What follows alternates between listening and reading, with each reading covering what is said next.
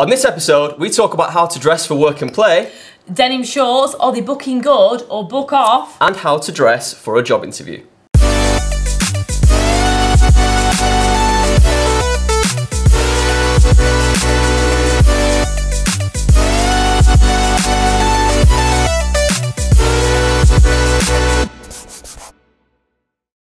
Hi guys, how's it going? I'm Jack. Hello, I'm Jessica. And welcome to episode 2 of What the Book.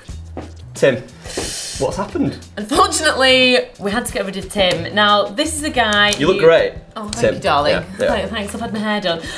We're going to show you the reason why we've got rid of Tim. Yeah. And gentlemen, if you guys are a Tim, all the girls are going to get rid of you. Trust me on this one. Tim, come here. Tim, come on.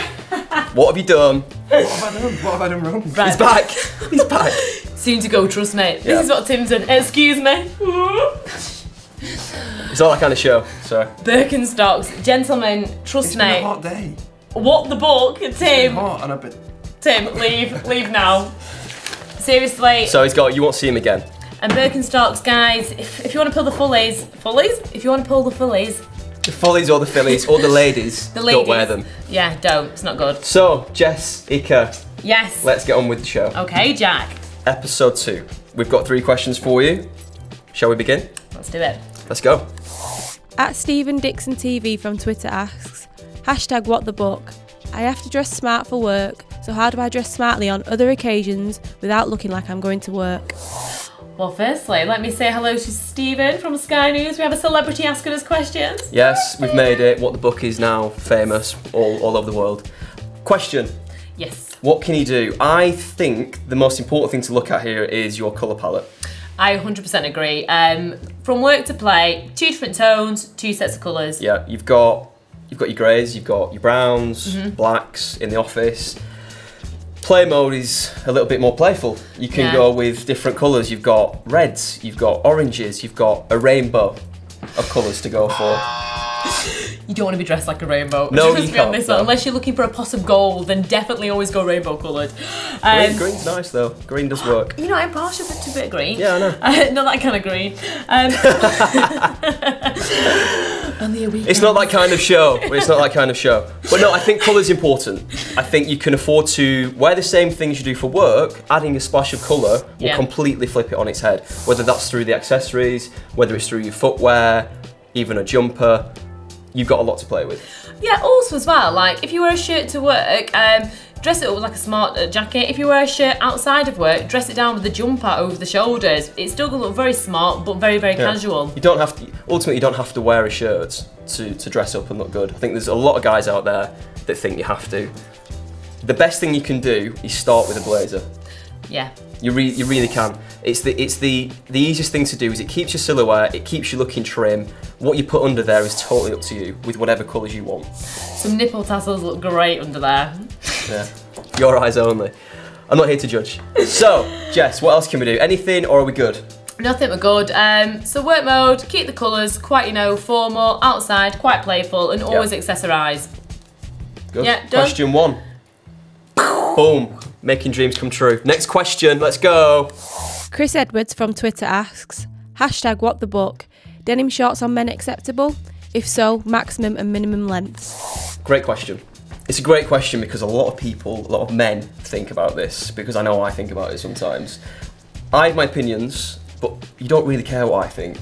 We always think about the women and what do they think. So Jess, Well, talk. to be honest, I am a fan of denim shorts. I love them, especially short shorts. However, double denim, if you're over 40, tragic. You do not go there. But also as well, I think when you're wearing a pair of shorts, never ever ever wear anything past the knee, because are you wearing pedal pushers? Are you wearing cat dyes? Are these even classed as a short? Are these just short pants? Have you got the wrong size pants on? Who knows? Yeah.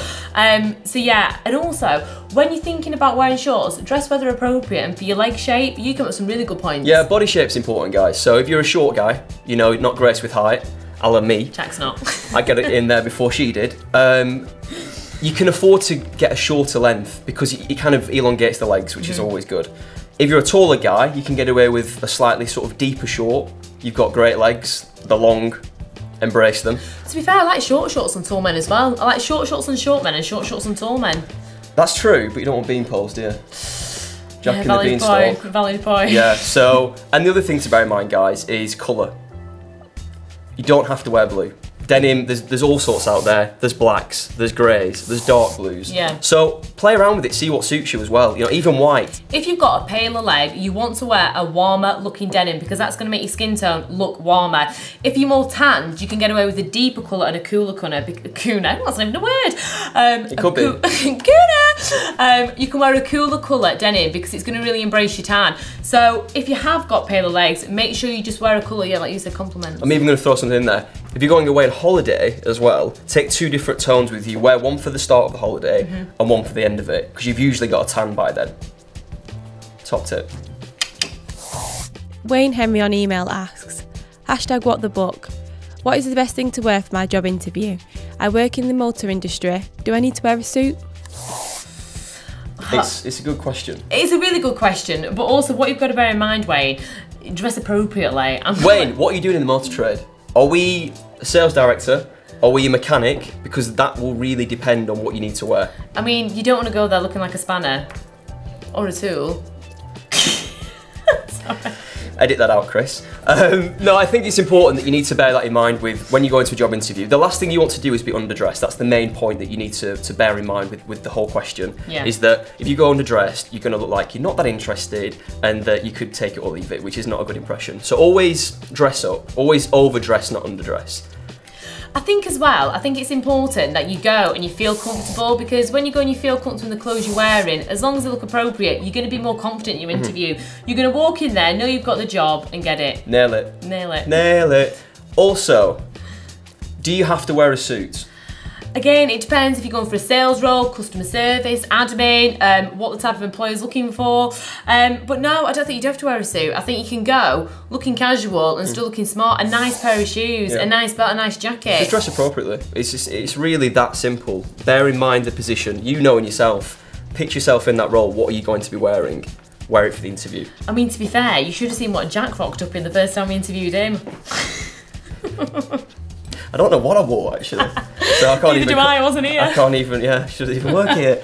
But anyway, are we good with that? Did we answer question 3? Is he happy? Do you think he'll be happy going away? Yeah, I think he'll be happy. If you're not, tweet us again. We'll ask you can always send it again, and we'll try and put it in next time. But we think we've answered it. So, question 3 answered. Yep. 1, 2, 3. Episode 2 done. Thanks for watching. Hope you've lasted this long. Jess, thanks for joining. You're welcome. It's been a pleasure. Pleasure. I hope so. If you want to be on episode 3, what do they do? All you need to do is #WhatTheBook. Not in a high pitch if you don't want to. But yeah, if you speak to us on Twitter, on Facebook, Instagram, you can even email us. It's totally up to you and you can get featured. Simple as that. Hopefully you send us some in, because if you don't, we don't have an episode 3. And if you don't, then I'll send them in instead, so we definitely do, so I can stay in this job. Okay. Ciao. Ciao.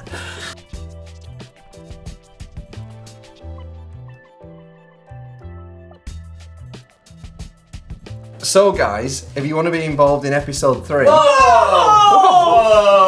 There's a new presenter in town, do you mind? Some people. Jack. Episode 3. If you want in, Jess, what are we doing?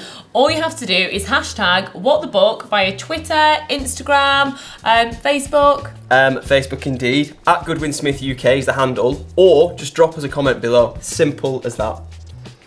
Bye, Tim. Thanks.